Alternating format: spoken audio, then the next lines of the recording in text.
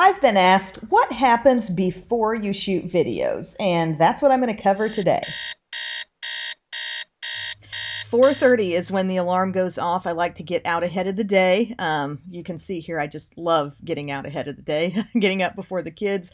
Got to get the coffee maker started. The kittens are getting up, get the coffee rolling, go to the bathroom, get the kittens their wet food, which they enjoy so much in the mornings. And then it's time to get the glasses off, let out a big old yawn, get my contacts in, and then I pick out a little something to wear that day. Yep, just changing the shirt up here and get some deodorant on, of course. Who could forget that? Fill up my water jug, and I end up refilling that at some point later in the day for close to a gallon of water a day.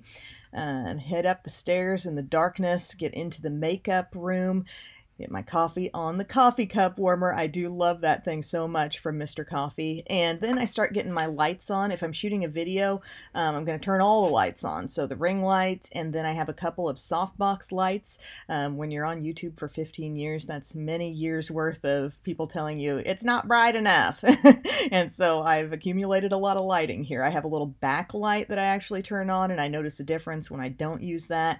I'm plugging in my garland, also plugging in the hot rollers. There they are. And then I get my battery out for my little camera setup here. It's not the most like high-tech and complicated situation. I just put in my battery and I put in my memory card, and my camera pretty much just stays stationary there. So that's what it looks like for me when I'm shooting my videos. So now that my camera's on and my lights are on, I can start showing some of the skincare steps and everything that I do before I would start shooting, say, a Get Ready With Me video. So I've been using this La Roche-Posay, it says Ultra Micellar, it's a different language, Sensitive Skin Micellar Water. I started using this when I ran out of my IT Cosmetics. I love that stuff, but they just don't make it anymore, so I get some of this on a cotton pad. I have these odd square-shaped cotton pads right now, and I just run this all over my face. This is the first thing happening to my face today, outside of putting in contacts.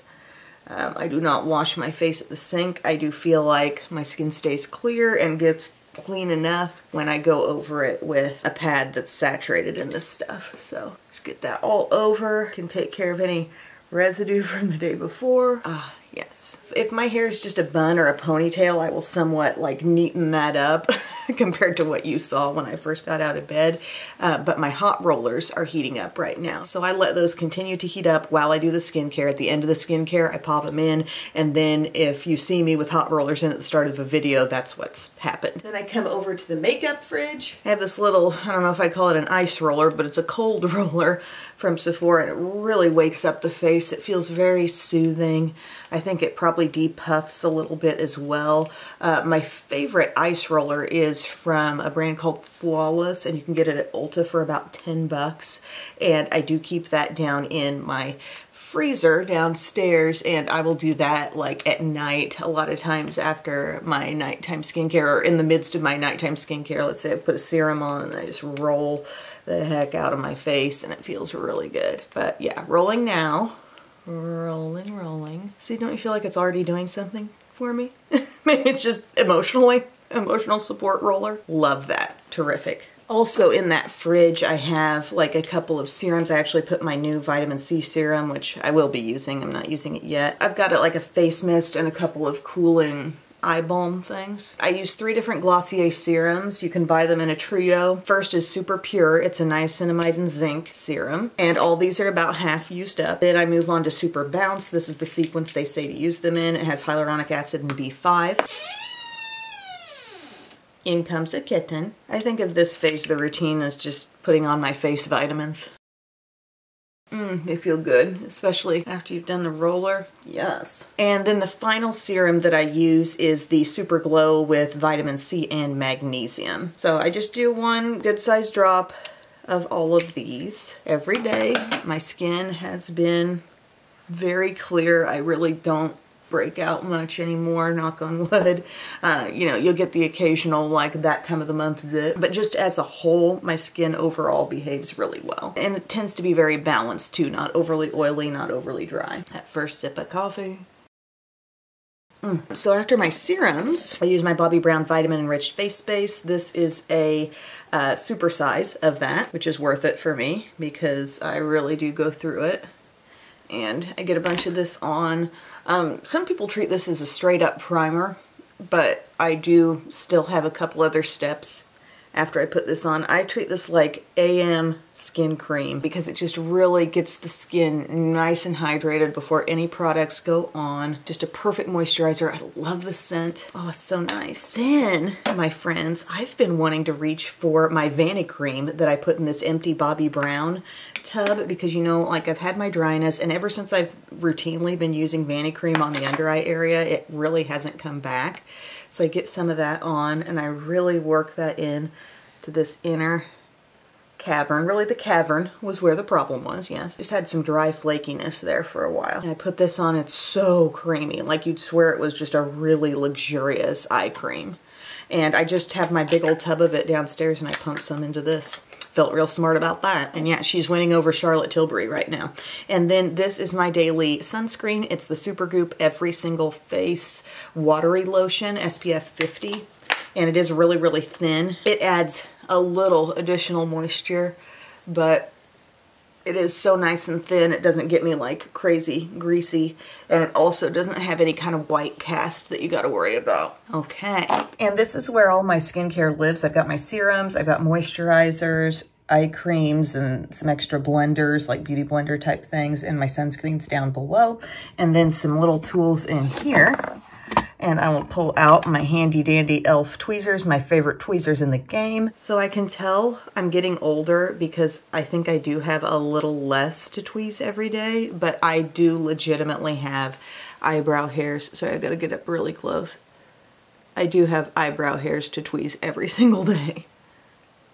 And, you know, I was looking actually over the weekend. I was cleaning out under our current bed because, like I said in a past video, we're getting a new bed. That means all the underbed stuff that's currently been shoved under present bed needs to be removed. And I had a box of old pictures, and in some of those little albums were some college pictures, and my brows were so thin. Like, by the grace of God, they grew back. Like, I'm so thankful that they did go ahead and grow back. As a little kid, I had like a little unibrow here. Not a full-on dense unibrow. It wasn't as dense here as it was here, but it was just like something where, yeah, people did come up and pet it, so it was there. So in college, when Pamela Anderson brows were really the thing, I definitely fell into that. So I got that. There will always be little hairs down here. Just gotta do it. Just gotta take care of it.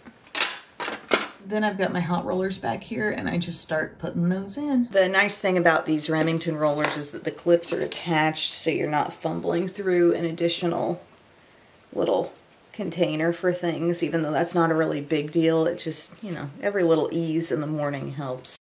Today I was really feeling awake right at 4:30 when my alarm went off because there was a cat playing with my feet. So when the alarm went off, I was full on ready to get out of bed.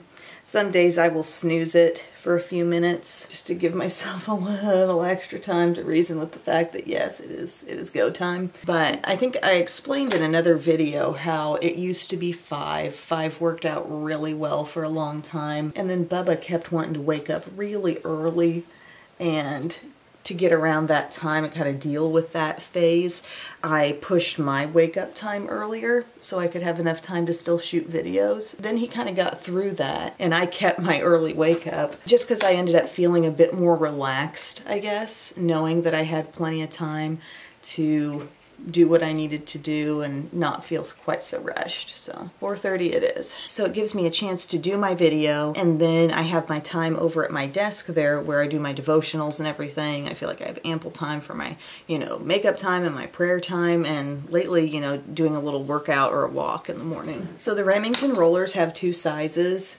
and I've been using the largest size around the crown and right here around the face, and then all the rollers that go around like the lower part here, I'll use a smaller size. Funny thing is, this is the video today. I'm not probably gonna shoot another video. But all in all, this takes me maybe 3 to 5 minutes to put in. My hair is not like the thickest head of hair ever, so I don't use the whole set. So that results in taking less time. The few rollers you can get away with putting in, less time it all takes. Yesterday evening, the girls and their cheerleading squads got to perform at halftime of the SIU game.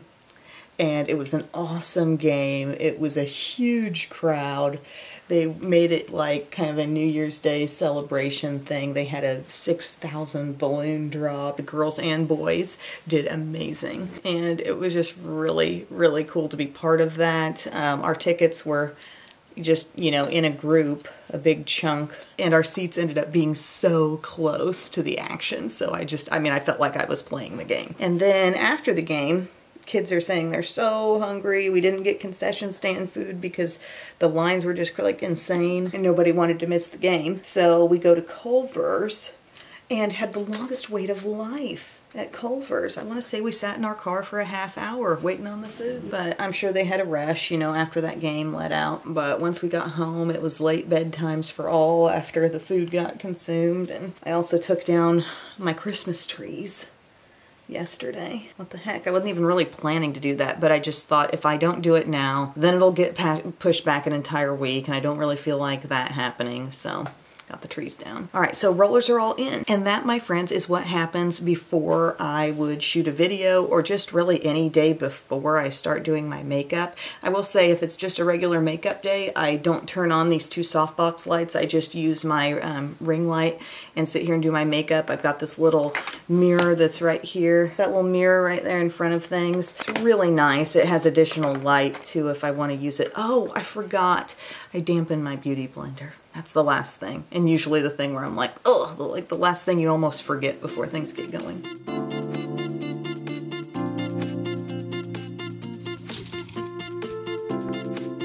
Thank you all so much for watching this video. I hope it was somewhat interesting to see a little behind the scenes of what happens in my morning leading up to doing a video. As you can see, it's not all that glamorous, but you know, these are the steps I take. Maybe the next one will be what happens after I shoot a video, because quite a bit gets packed in there as well. So thank you all so much for taking time to watch. I appreciate you, I love you, and I will see you again soon. Bye, love you. Yeah. Follow up, this is how it all turned out. The hair is out of the rollers. I haven't really styled it at all, just kind of got it fresh out and shook it out a little bit. Today I used my L'Oreal True Match Hyaluronic Tinted Serum as my foundation. I used the Drunk Elephant drops underneath. On the eyes, I thought I'd give this palette a chance. Again, this Better Than Chocolate from Too Faced. It wasn't like my favorite palette, but I do really like some of the shades, so I just did a little casual look with that. My blush is the Rare Beauty Liquid Blush Mini here in the shade Hope, and then I layered up some of the steps from this I about said Drunk Elephant. That elephant ain't drunk. The Elephant Hourglass palette, the ambient lighting palette. How dare I accuse that elephant. Oh, and the lip. I talked about this on TikTok, the double wear lip pencils. I love how they have a brush on the opposite end, and the Buxom ones do have a brush also, but this is in the shade Mauve. So I put that today over the remnants of my Fenty Gloss Bomb Ice. You know, I love using this like as I'm getting my look going. That was a little thing I didn't really include in pre-makeup because I usually just remember it somewhere along the way. I popped some of this on. It feels cooling. It feels refreshing. And yeah, there was a little bit of that remaining. I thought I'll just work with that. And I drew over it with this. And I love that kind of everyday easy lip. So that's the look, friends. See you later. Love you. Bye.